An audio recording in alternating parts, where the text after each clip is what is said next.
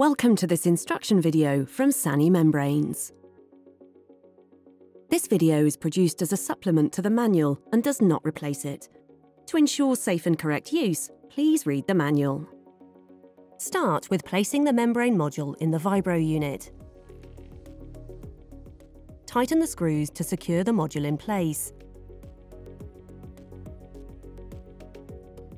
To connect the pneumatic drive, first, connect the 6mm pressurised air supply line to the regulator inlet on the left side of the air handling unit.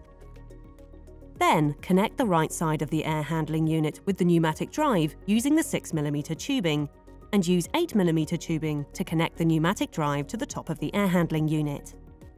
Always make sure that the air handling unit has a sufficient level of lubrication oil as indicated by the minimum mark on the container.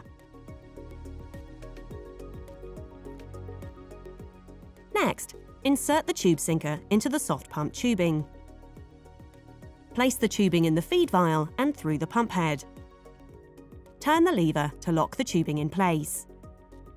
Connect the soft pump tubing with a hose barb adapter going to the 6mm tubing. Add a T-piece to the 6mm tubing to connect the manometer and the membrane module at the bottom inlet.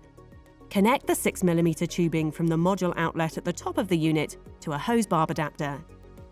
Connect the hose barb to the pump tubing and place the pump tubing through the retentate pump and back to the feed vial.